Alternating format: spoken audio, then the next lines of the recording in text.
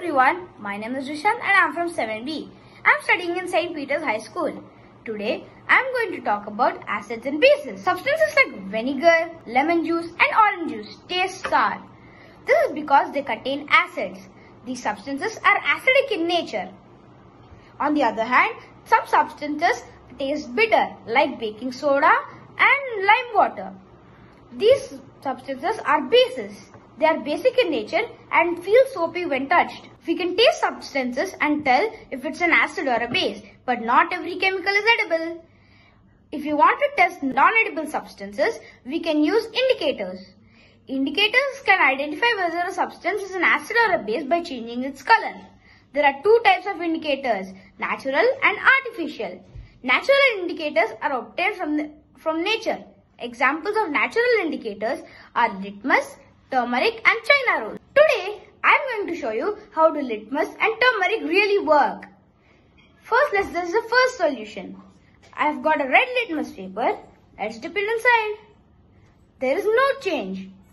Now let's try it with the blue litmus paper. When I dip it in the blue litmus paper, it turned red. This shows that this solution is an acid. Now let's test the second solution. First, let's put the blue litmus paper.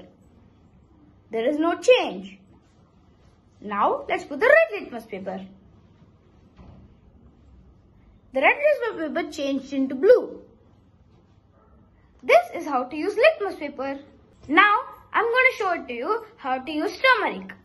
First, you need to make some turmeric paste. You shouldn't make it too thick or else it wouldn't work. Then, you have to apply the turmeric paste on a piece of paper and let it to dry. I have already made a paper which is covered by paste of turmeric. Now we have to take using a dropper.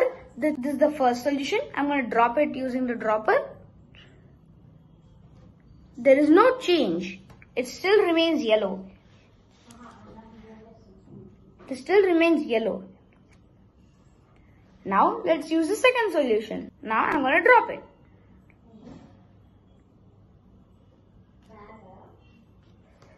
As you can see, it is turning into red.